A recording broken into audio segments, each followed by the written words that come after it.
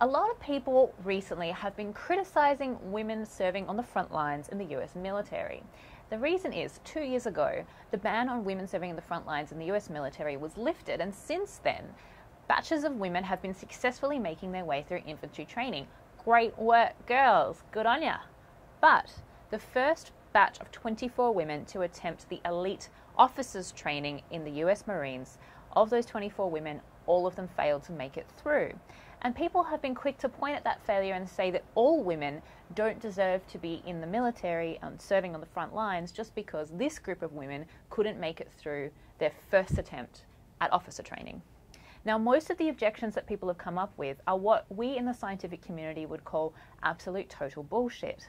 Let me give you 3 of the most common objections and why they're rubbish. Objection number 1, the female body is not built for combat. Well, some scientific studies do show that women experience high levels of injury from strenuous activities involved in being in combat. But studies also show that women are more likely to report injuries, whereas men are more likely to conceal them. This means that, of course, there's going to be more injuries reported among women, and when studies take this into account, the difference between the injury rates of men and women is the same. Well, what about the fact that men are stronger than women? Well, it's true that statistically speaking, many men have better upper body strength than women do, just as statistically speaking, people of African descent have longer legs for their height. Does that mean that white men shouldn't be allowed to jump? The idea is ridiculous. Just because someone is better at something doesn't mean people who can pass the grade shouldn't be allowed to do it. Objection number 2, women in combat reduces unit cohesion. This one was made famous by Captain Lawrence Serrano, who claimed that men raging with hormones are easily distracted by women and sex, and that the presence of women would be unbecoming. Now, that might sound like it's from a Pirates of the Caribbean movie, but Lauren wrote this in 2013. So, what does the evidence say?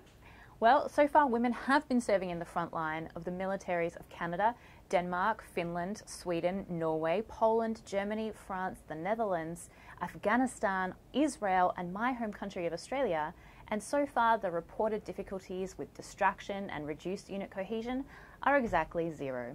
So everyone seems to be getting along just fine. Objection number 3, women need to be kept separate to prevent sexual assault. Well, if you are the type of person that is going to sexually assault a woman, then it is you who is in fact the problem, and not women serving in combat. Segregating men and women is not the answer to reducing sexual assault. A 2009 report by the World Health Organization looked at all the available scientific evidence and found that segregating men and women actually increased the risks of acts of violence by men against women. The solution to sexual assault in the military and in all fields is not to segregate men and women. It's to educate and empower men and women alike, and to create a culture of respect and consent. So to those of you who are criticizing women serving on the front lines of the military, your objections are not based on scientific evidence, they're based on prejudice. This should be a question of standards and not a question of gender. If a woman can make it through their basic training, they should be allowed to serve.